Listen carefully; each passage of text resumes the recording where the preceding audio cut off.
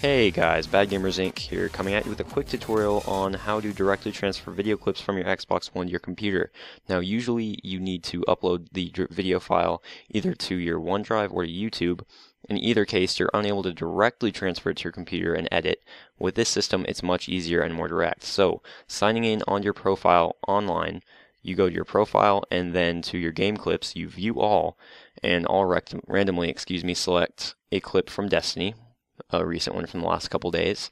And eventually, once it's low, just so you guys can see it works, we will right click and inspect element. Now from there, we look for one of the XML lines of code that highlights the video. Now there is a little tag, I think it's video holder.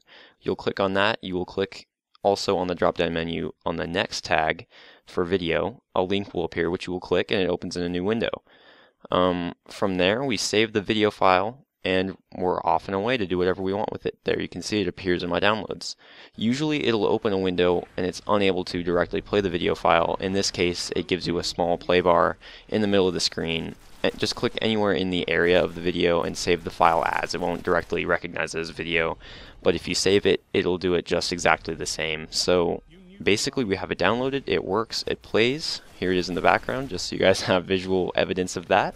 Anyways, this works with your clips and anyone else's clips that you have the gamer tag of. You go into their profile and you can do the same exact process. So I think it's very interesting and actually very useful for me in the future because I won't have to go through YouTube or anything. So hope you guys enjoyed the quick tutorial. I may be coming back with more uploads depending on how well my computer behaves. So this is BADGamersInc signing off. Hope you guys enjoyed.